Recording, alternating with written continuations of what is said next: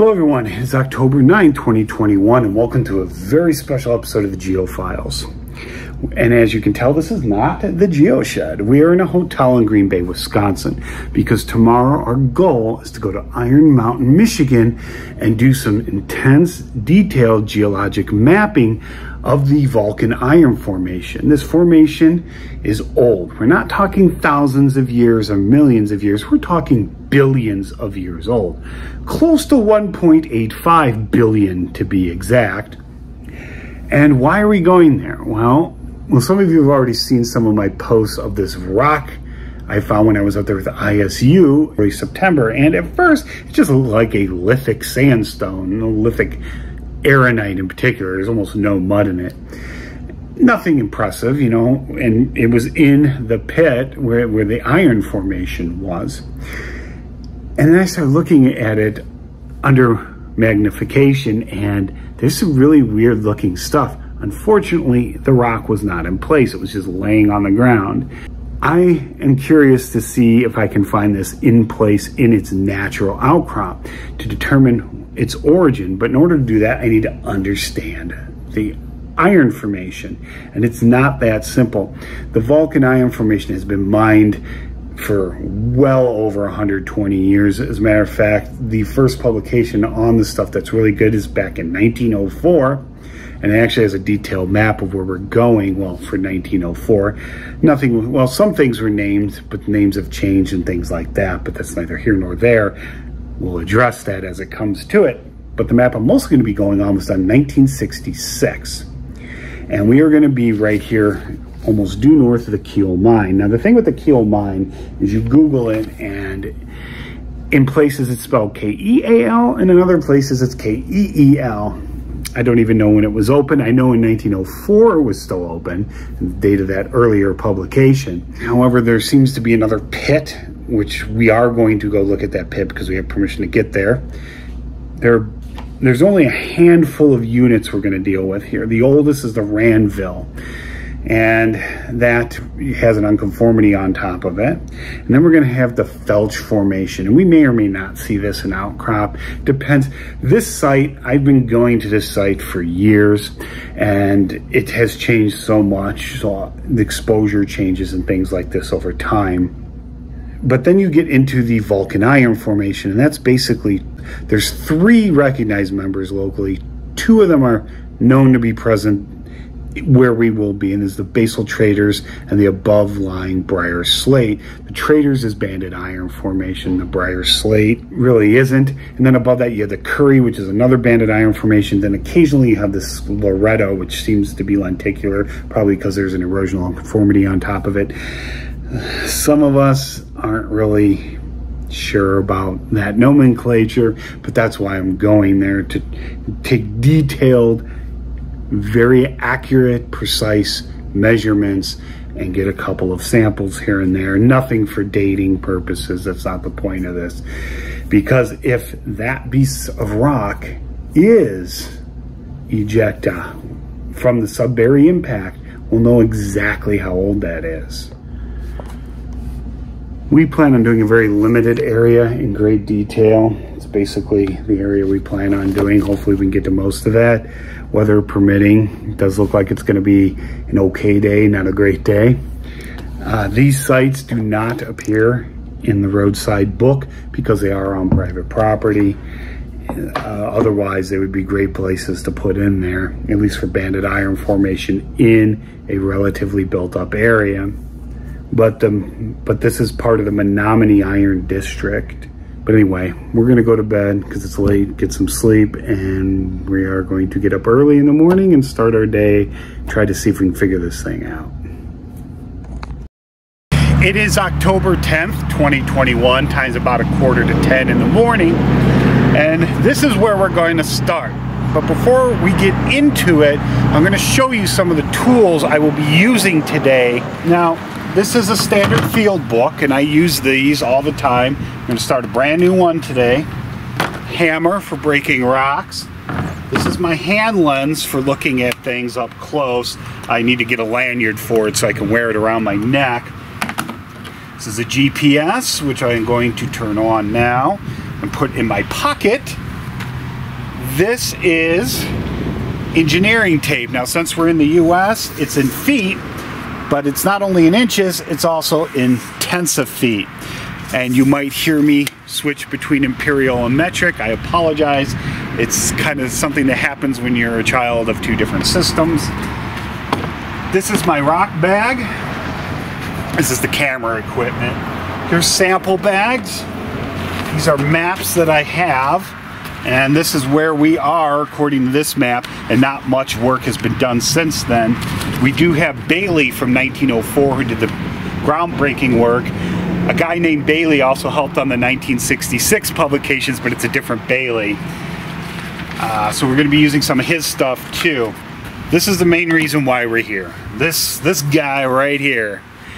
This is a little bit of an odd piece, and when I looked at it under the microscope, I thought it might be, it's a sandstone. That's physically what it is.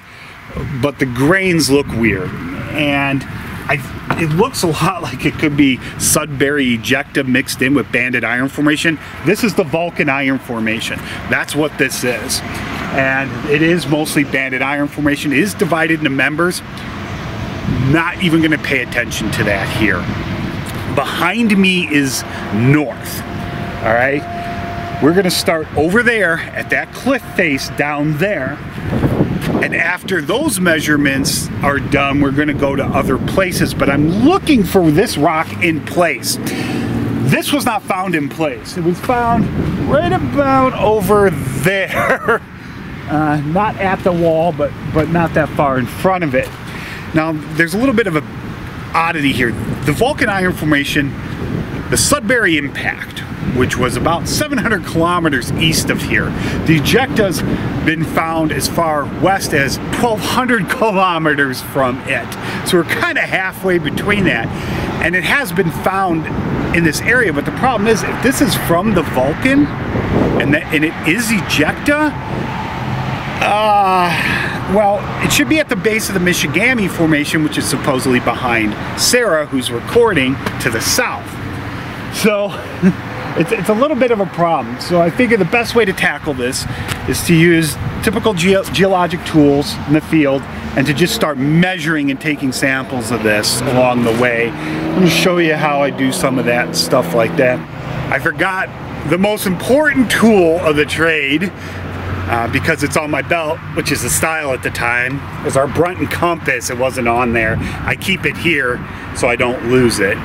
So this is what we use to take strike and dip, which is attitude orientation of rock. I think we should get started. It's supposed to rain on and off throughout the day, but we should be all right.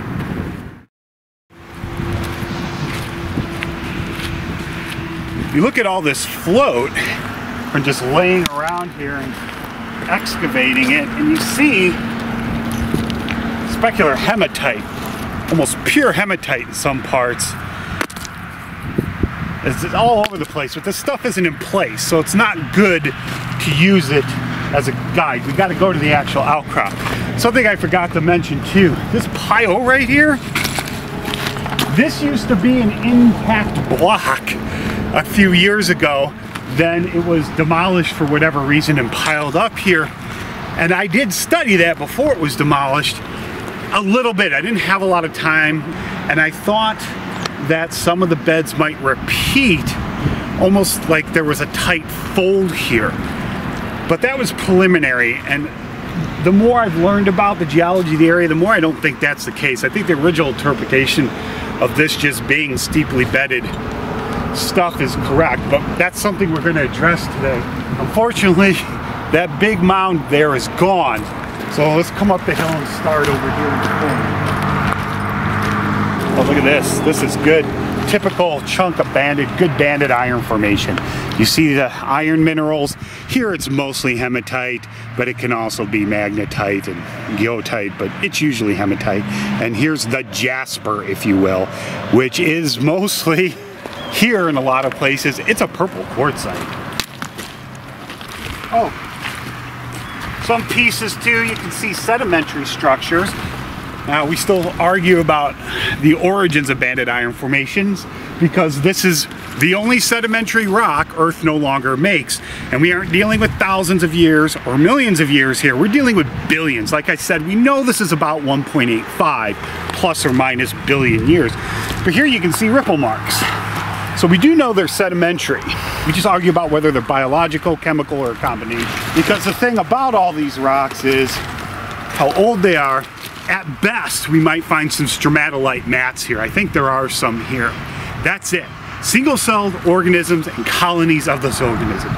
There's no macrofossils here. There's no trilobites. There's no gastropods. There's no vertebrates. There's nothing like that to get a good framework for origin of what this rock actually would be. That and the fact that Earth doesn't make it anymore makes its actual interpretation of origin difficult. We're still at our first stop here. I just want to show you this. It looks like a thin to thick bedded, pretty much typical banded iron here.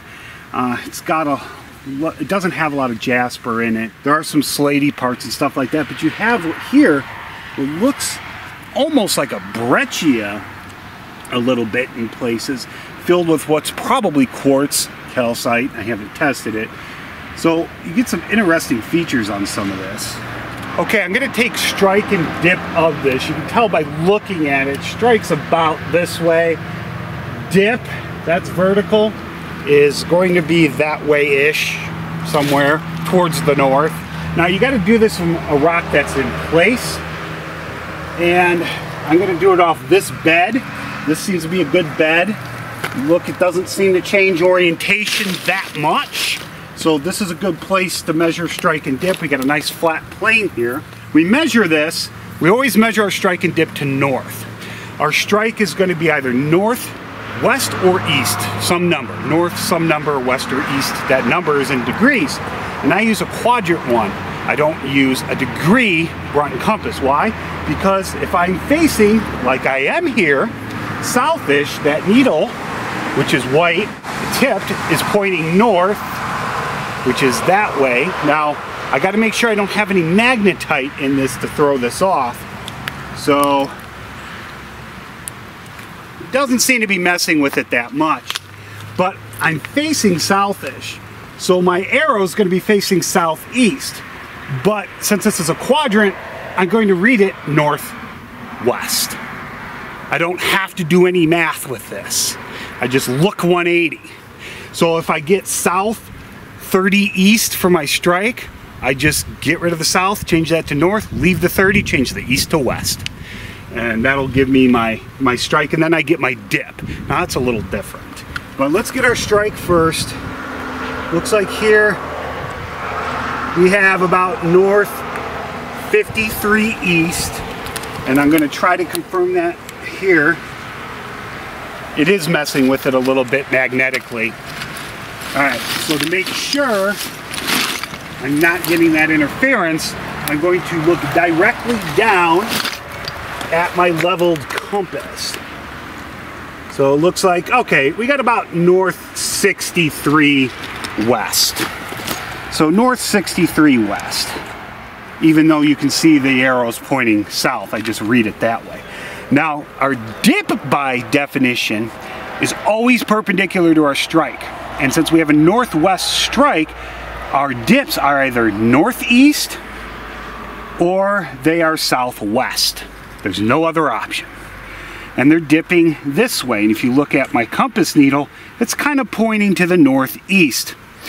Now, some of you might be saying, well, east and west are flipped here. That's a talk for another time. But this is a direct read compass. So I am actually facing northeast this way. That is not, you know, it's not flipped. That's not northwest. You're just going to have to trust me on that because that's a topic for a whole nother time. But we are dipping northeast. So to get dip, now my strike is about right here. So my dip,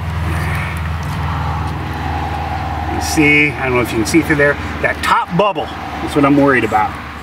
And it's about centered right there. Now you only need to be accurate to about a degree, maybe 2. It's not the end of the world if you're not.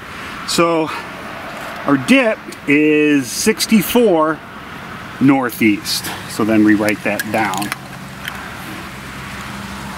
And this is how you write it. I've started constructing a map as we go. There's our GPS, stop 1A, here's 1A, took a little sample, north is this way. There's our strike and dip, and there's a description. This is actually more of a slate. It's a ferrous slate, it's an iron-rich slate, not really a BIF per se. So we're gonna head north to see where this rock changes and our lithology changes. Okay, we're still on that same cliff face. We're not that far north. A few dozen feet, tens of meters, whatever. The rock hasn't changed that much. You can still see pretty much how it was. Still get laminations of ferrous slate, and it's all rusted here. So lithology hasn't changed too much. When we get here, and even the pile is colored different. But remember, color is not conducive of a lithology change or even identification.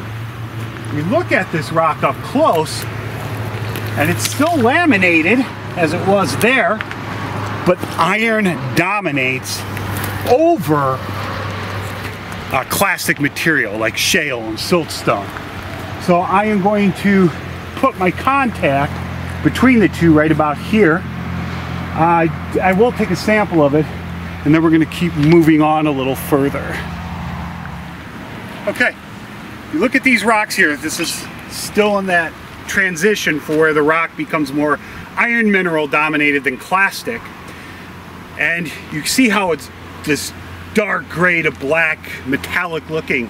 And you turn this way, and behind me in the ground, you see a similar color. All right, now I know I said color is not diagnostic of lithology, but here we do see some color trends. You saw the rusty one there, you saw metallic dark here. There's a very light one over there that's also visible down there on the other side of the dark metallic looking stuff down there, which is also up here. So that can tell us, now we'd have to physically go down there, and we will, to see if that is in place or if that's just float that someone just happened to plow up that way. But if it's not, and that's why you still have to go down there, that's a way you can correlate what's in this cliff face to what's down there, if that holds up. Hopefully I'll remember that I had this conversation with you when we get down there, and I can talk about it some more. That lighter unit that I just showed you down there in the low area does kind of follow strike anyway, but here it is, an outcrop. This weed is coincidentally just right about where this lighter colored stuff starts. And I put the engineering ruler here because we have about 1.4 feet of gradation. So the contact between a really hematitic stuff and this, which I haven't looked at yet, is about 1.4 feet. And that's why we use this. I haven't taken strike or dip yet. I think I am going to take a sample of this, but I logged it just to show you how my notes are progressing. I'm doing stops 1A, B, C. All right, that's how I'm doing it. And I'm walking here as I go. This is not going to be to scale because I won't be able to do that because I have to go way up there. So that's how I'm writing these notes right now, logging every picture I take. And that's generally how I'm doing this. There's that lighter unit. And here we see another change. This stuff is interesting too. You look at it from the talus, I mean, it becomes ferrous again. We're getting out of clastics again. And this is kind of what made me originally think there was a tight fold here, because we have this nice stuff here, and then we have more ferrous slates down there, but we're missing all the units in between, so that can't be it. What more likely is happening here, and based on the strikes and dips too, is that it's just a repeat in lithology, but the lithology is a bit different. The rock trend has not changed, really, at all. The strike. The dip was originally pointing this way, but nearly vertical, and now it's swung this way. That happens. Formations can be overturned in places and not overturned in others. Not a big deal, especially when they're this close to vertical. But we look at some of this stuff here, and it does become more ferrous again. Look at this green stuff in here. And you can probably see from the camera, this is sandstone. And this, although it doesn't look identical to my rock, does look a lot like, at first glance, I have to look at it under hand lens, like it might have some of that weird looking stuff I saw under microscope there. Now this unit and you can tell by looking at it, the weather's differently. It's not as angular. It's a little more random too, and not as nice and even as it previously has been. When you look at the other float here, and you see what looks like mud cracks. You see that? In it. Okay, so more evidence that banded iron formations are sedimentary, but we kind of already know that. At least that much about them. So I can't really take that sandstone actually now that I look at it, because it's not in place. I did take an in place sample. So I don't want to say that this is the unit it's definitely from, but I think we're probably close. And as you can see, if you look this way, we're running out of cliff and we're just getting into talus. So we're going to come down here, confirm if the colors that are reflected here are the same trend there, and explore this rock. But we're going to go down there now and complete the picture. Just going to stop here real quick and show you this. A lot of times this is as good as exposures get. This is in place. If you turn directly around, you can see it's directly in line and strike with that edge of the cliff right there. So you know this rock is in place. And you see this probably quartz, pretty pure quartz that kind of continues and it goes through here. I'm just going to log this and take a structural measurement just so we can kind of see if it continues that trend. I can't really get a dip off this because it's too buried, but I can get a strike to at least confirm that it's on par with that side of the rock. So I'm going to do that, take a picture of it, and then we'll go back to that cliff over there.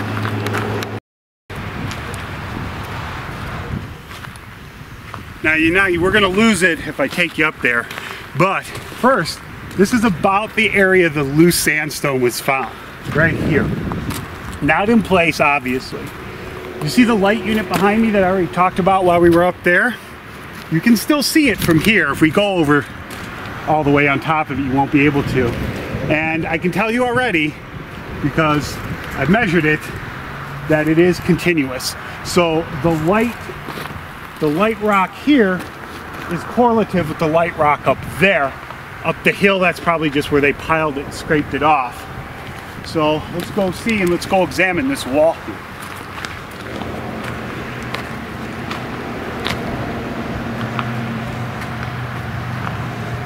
We're on that light unit I just showed you, which is in line with the white one up the hill, or the lighter one. It's calling it white, that's not correct. But here it looks different. And I am going to sample it. You see a lot of green here. This is siricite on it. It's a mineral. But you look at the stuff in closely, and this is a quartzite here. All right? So it means its parent rock is a sandstone, kind of like a lot of the jasper in this is here. Except here it's green. And I'm looking at this, and I already took a measurement. It is in line with everything. There's nothing wrong here. We have a slight facies change, or not. It depends on what you define as facies change. The siricite is here, but it didn't seem to be up there, although that yellow color could still be it, just not in high enough concentration. That's why I'm taking samples so I can actually do lab analysis on these in detail. But this is definitely a quartzite, or a proto-quartzite, or something like that. An immature quartzite. It probably, by looking at it, it probably is quartzite. The dominant mineral in here is probably quartz. So we got a little bit of something going on here that's a little different from the standard banded iron formation. And like I said, you know, other than the fact that we're in the Vulcan and we know that the Felch underlies the Vulcan, we're not dealing with members here because I'm trying to define this as we go. So I'm going to get the GPS coordinate for this, take a sample of this so it can be analyzed in the lab in greater detail, and then we are going to go to the cliff that's right there now, I swear. We're really close to it. It's like right there. Okay, I'm going to talk about this a little bit, basic observations before I take measurements and samples. That way's north, pretty much. And you look at this float, and you see we have another change. You see that a greenish color again, but there's almost no sand in here. There are clastics, but it's more clay-sized particles, where you can see things like ripple marks. So if that was in place, that'd be a key indicator of which direction is up here and that we have a bedding plane. Do we have other indicators so we can try to figure out if that way actually is up section? So we come over here and we look at this unit and we see a lot of weathering features, chemical differences caused by metamorphism. So I'm looking for things like ripple marks and mud cracks, things like that. And there are some ripples here, but they're really subtle. So I'm going to look for something else. You see these, this is kind of cool here. See these swirls? This is close to a bedding plane. I know that because of the faint ripples there. But what's up with these swirls? Is this iron mineralization or something like that? Or how do you pronounce it? Leisking rings, I believe is how it's pronounced. You look at the rock here and you see it's very iron rich. The answer is no. It's not Leisking rings. And sorry, I'll correct it on screen if I am probably butchering the word. It's not something I say very often. But you look at this, these are probably fossils. These are probably stromatolites. Now, there's no mounds here, but there's rings of them. We know they form mats, and we know they form mounds, and they can form other things. And there are parts that are slightly more clastic in here that aren't just iron, like you can see the iron formation here. So these are probably likely stromatolites or something like that, some sort of biological activity. But that can't tell us which way is up. In here you see chemical, you see these dendritic patterns from crystallization. You get these, this is not a fossil.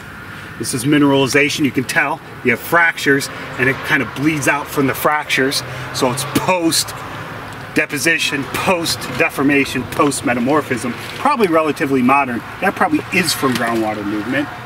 And it cross-cuts its beds and fractures. I will take fracture measurements here as well. I'm not seeing anything that stands out as a primary sedimentary feature like a ripple mark or mud cracks, not right here. Undulating ripple marks on it, but I can't tell up from that. I just saw some. In two places. On the same bedding plane. Mud cracks, and mud cracks. You look down on this. This is a bedding plane. It comes straight up. See? There's my bedding plane. So we have mud cracks, well-developed mud cracks here. So we know this is either the top or bottom of a bed. Well, how can we tell?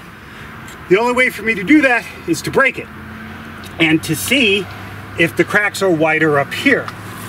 But I don't need to do that. I'm just gonna, Sarah's gonna stay there. I don't want her coming over here. She doesn't have the right footgear for this. When you look at it here in cross section, clean that off a bit. This is better, actually. See the mud cracks? You go into the bed. Oh, they disappear. They're gone, see? Mud cracks that just fell from there. Same. Mud cracks, no mud cracks. What does that tell us? Well, mud cracks form from the drying of mud. So they form on the surface, on the top. So this tells us that this is the top of the bed because they don't propagate through even, what is that? 4 millimeters, half a centimeter maybe at the most. They don't even go that deep.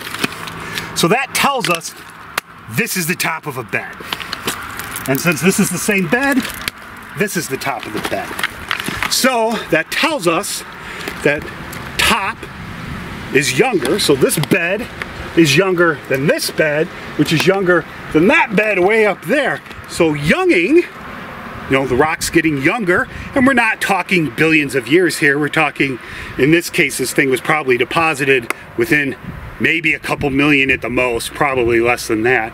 But as you go south, you are getting into younger beds, because this stuff was originally deposited nearly level. And then, because it's sedimentary, we don't get mud cracks forming on mountainsides. So that tells us something happened to this after deposition, and we've been getting strikes and dips of bedding all along. So this would have been deposited level, pretty close to it, a degree or two, who cares? It's not the end of the world, not when stuff's deformed like this. And it just got buried, and at some point it got deformed and tilted and metamorphosed to the present position it's in now. So our dip is here, is back, it looks again towards the south. So that's how we interpret these things. We know primary sedimentary structures don't form on vertical cliffs. They form on nearly level beds, or such a thing as initial dip. We are aware of these things, but even initial dip, you're not going to get good developed mud cracks like this if you have a lot of initial dip. So now I'm going to start taking measurements here, and we still haven't found the sandstone. All right, I found the sandstone. There's the wall. We're the north wall. So I'm heading west. I'm going around, and you can see that lighter color unit that correlates with the lighter one up there. Oh, I noticed there's some beautiful quartz in here. All right, so there's that. Then we get back into this darker unit, and if you look at the wall over there, you see this rusty, really rusty thing in the middle. Watch that marker. It's not an actual lithology change. It's just a chemical change, because you get here and you're on it. So here's that really rusty layer. Then it comes up, right over here. Big chunks of the sandstone, right under that really rusty unit, which is, in my field book, this is why we write things down. The ferroslate had the light unit, and my rusty unit, it's rusty, but it's not an actual lithology change. That's going to come up. See how rusty comes up? It's in this unit. So it comes up here. That's our rustiness. So our sandstone is right on top of that. Remember, we now know younging is to the south. So this is younger than the beds that are rusting. So our sandstone is about right here. So we can know for sure. And I will take detailed measurements. So you look at it, it's a little different, and it changes, and it's covered out there. And it looks like it peters out where the main rust is at the east cliff.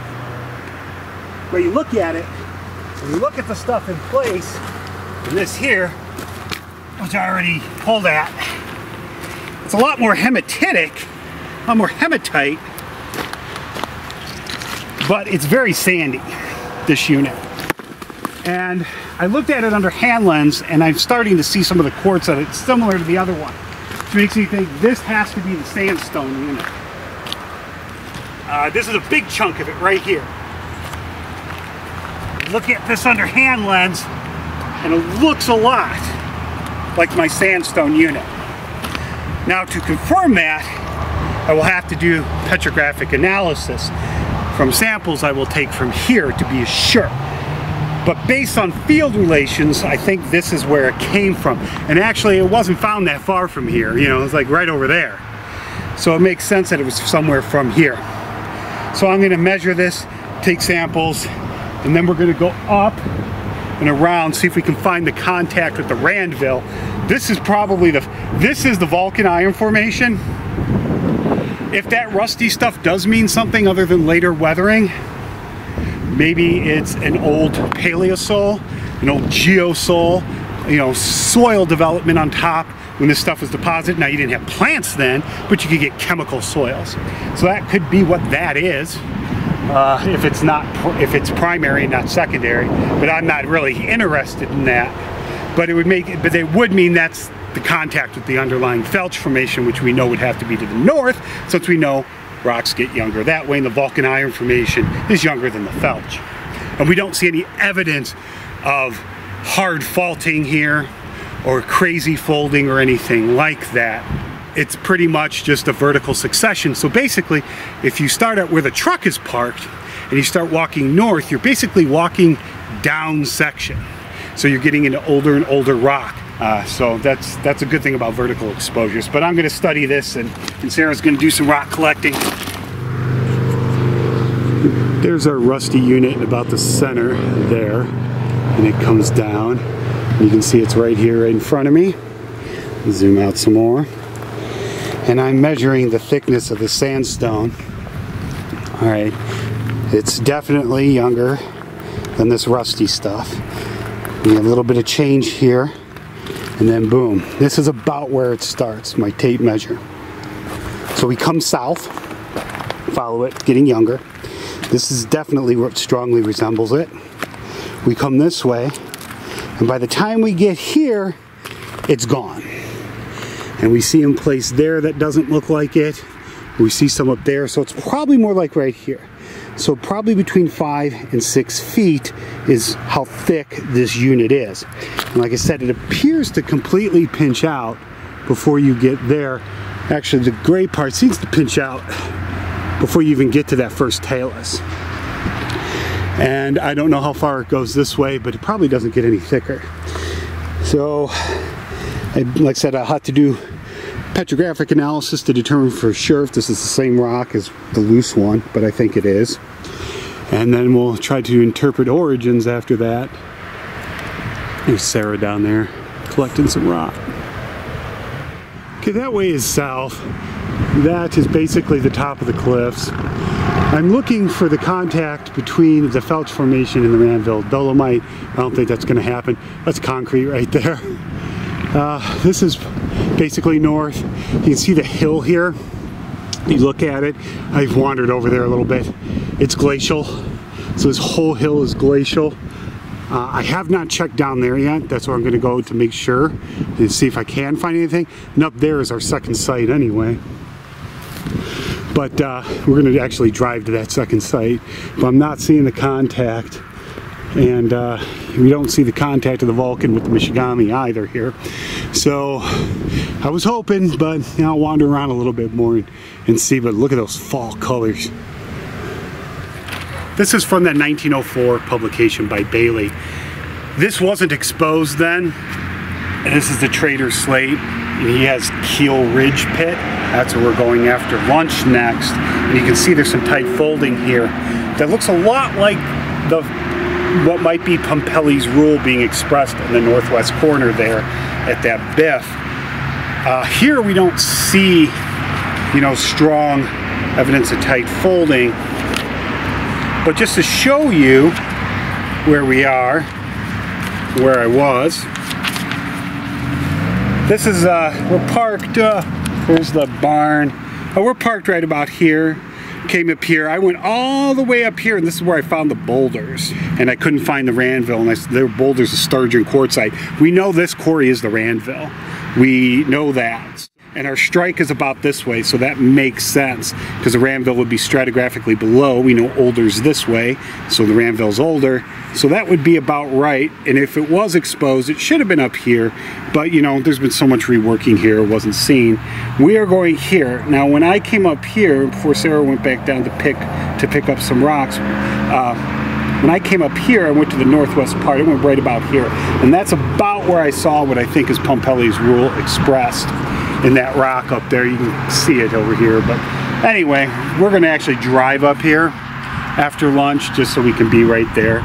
So we've answered some questions here about the stratigraphy and the orientation of the rock of the Vulcan Banded Iron Formation here.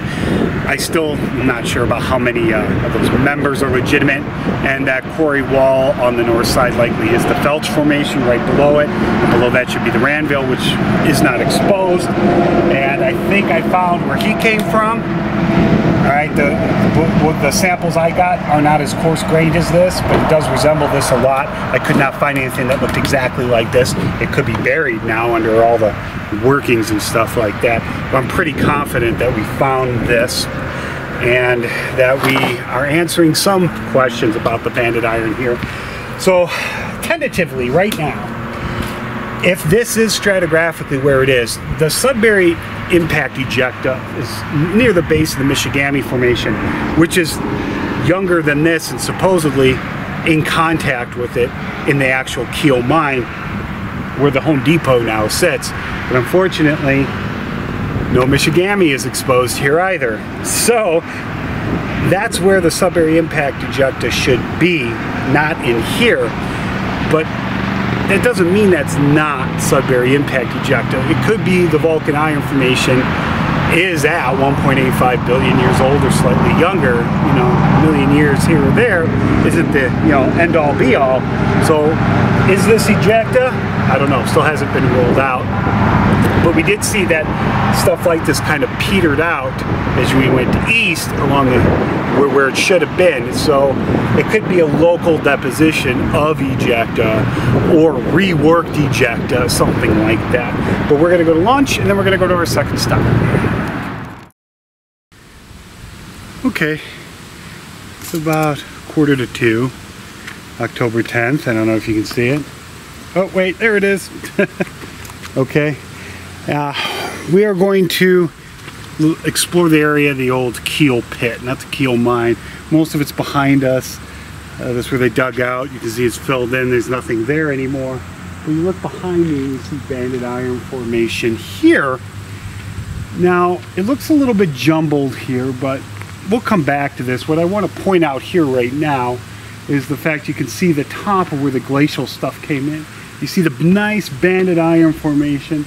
You know, the dark rock, the rusty red rock, and all of a sudden it just planes off and it slopes back, and then you get sand with just boulders and gravel in it. That is the glacial stuff on top of the biff, which is banded iron formation. Come this way, and we aren't that far from the last place we were at. We're basically just west off the northwest corner. Now we come this way, the banded iron formation. Also a little bit hard to tell orientation structure here, but it's here. It's still the Vulcan. This is all still the Vulcan. You get right here, and you can see the banded iron formation here, and you can see bedding. It's looks like it's going about this way, which is about, I believe, this North 63 West trend. About, I mean, of course, I'm going to go through all this in detail, but I think it's about the same. No, it's not. It is steeply dipping, but the orientation is different. This does not follow that North 63 West strike. And you can kind of see it's kind of shallow here. It's not as vertical. And we can tell that bedding is like this. So it's dipping north here, but obviously nowhere near. It's like this, as steep as it was in the other pit. Let me come this way a little bit. Something changes right here. Bedding on this is right here. This is it. Strike, which is almost east-west. So we dip shallowly to the north. Whoa. That's a huge difference from more dipping that way, which probably is closer to our North 60-ish trend. Like I said, I got to measure it. And then our really steep vertical stuff there. We've got this little bit right here in between that's odd. So, geologically, what's going on with this here? I already know, but I'm going to take you through our process. Okay, that way's west. We were just there, showed you the beds are dipping pretty much on strike-ish, you know, bending a little, and not quite as steeply, they're in place. And to the east, we have our North 63 West trend dipping almost vertically with those possible Pompeii type reflections in it, which is probably, you know, correlative to the furthest south unit on the east wall of that quarry, which this probably is too. But here, something's different. The beds are more level. Strike is almost east-west, which isn't what we expect. What's going on? Well, let's go through the possibilities. There could be faults here, because you can see the more traditional bedding of the Biff over there in the higher cliff, and one in that little valley just past these trees here. That could be a fault. Those could be faults. And this could be fault bounded and moved by faults. But I don't think it is.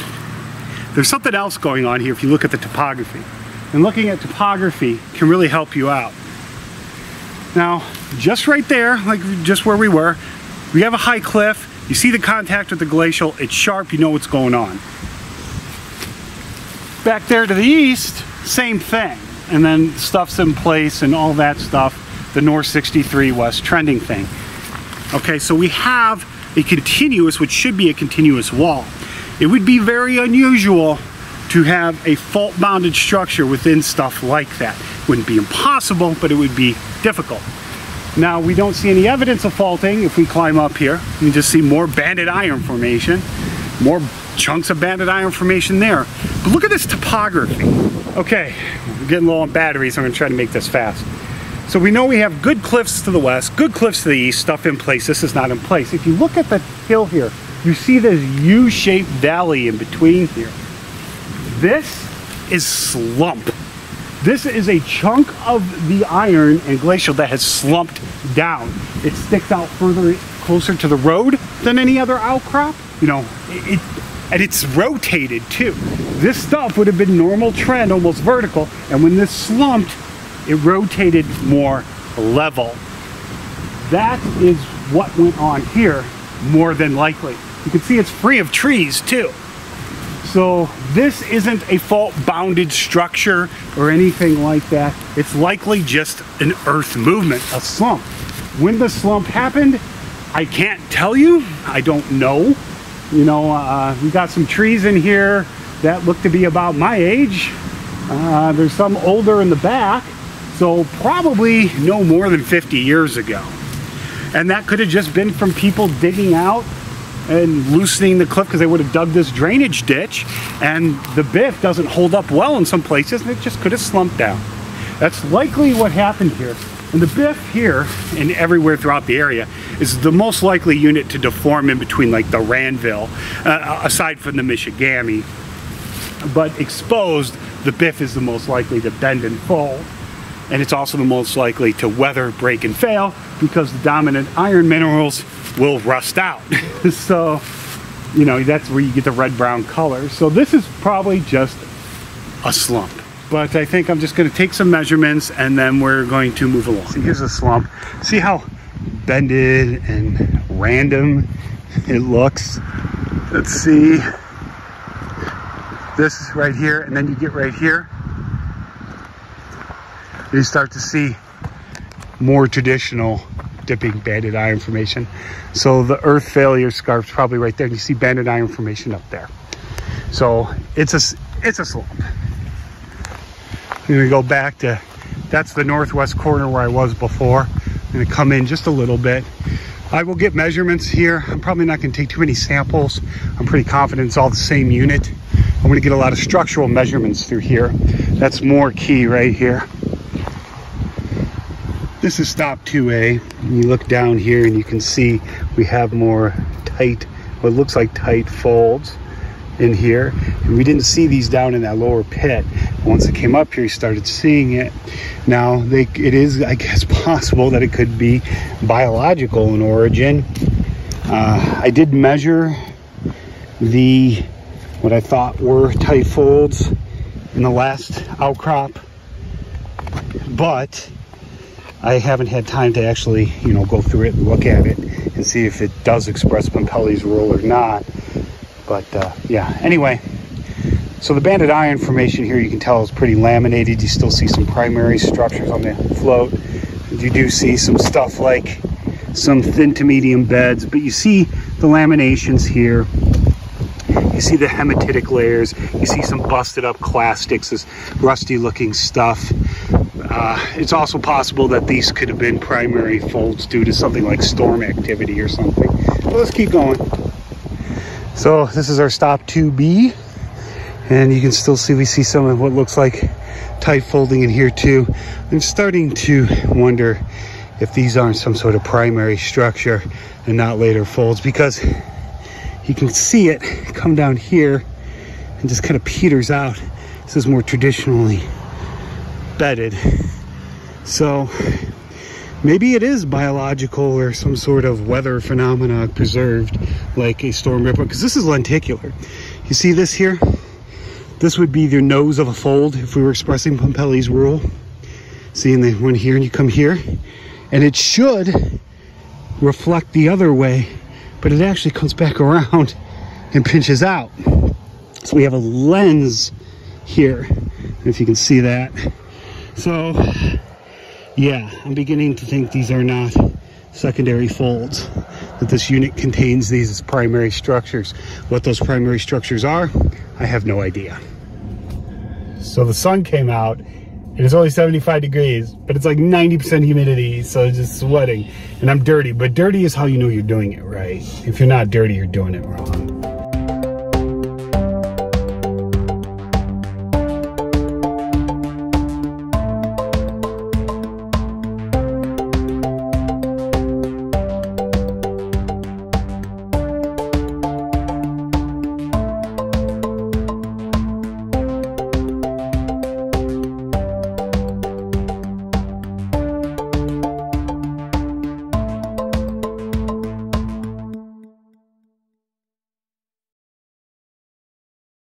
Some of you have already seen some of my posts, and okay.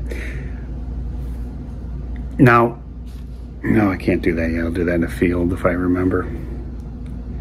This way, and then we'll. There's wind.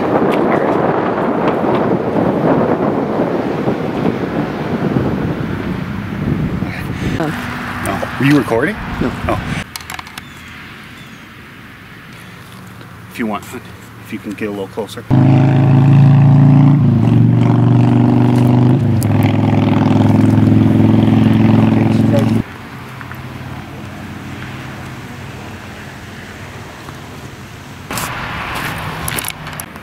mean, can you see all the flab in its glory? I think it's sexy. Let's see. I was hoping this would be good ripples. It's really not. Trying to see, to show you which way's up. I don't want to walk too much on the talus, whatever.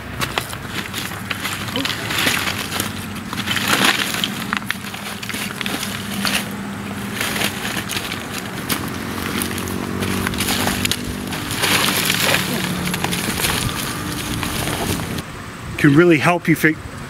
It's just a ladybug. No, thank you. Okay, I understand. And looking at topography,